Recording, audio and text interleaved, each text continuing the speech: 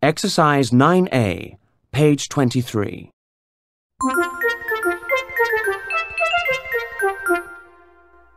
I had a terrible time on my holiday this year. Everything went wrong. I got to the airport on time only to find that the flight had been delayed. I had to wait for 4 hours. Would you believe it? I had taken a travel sickness pill before I left home, but of course, because of the delay, it didn't work. I was so worried about my luggage being lost that I packed too much in my hand luggage. They said it was too heavy and I couldn't take it onto the plane with me. Then, when I got there, my passport was stolen and I spent my whole holiday trying to sort it out. What a nightmare!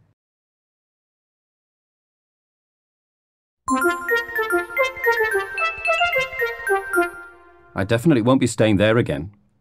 I knew as soon as I arrived that I'd made a mistake. The hotel was only half finished.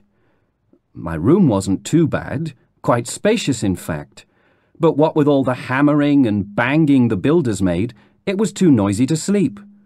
On top of that, the pool wasn't even finished.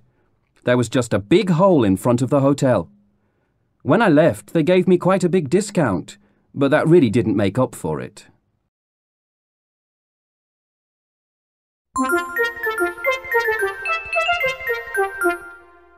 You know, it started out well enough. We drove along the coast and stopped at a wonderful spot for lunch, and that's when everything started to go wrong. When we got back to the car, we found we had a puncture. Then when we looked in the boot, we found there was no spare tyre.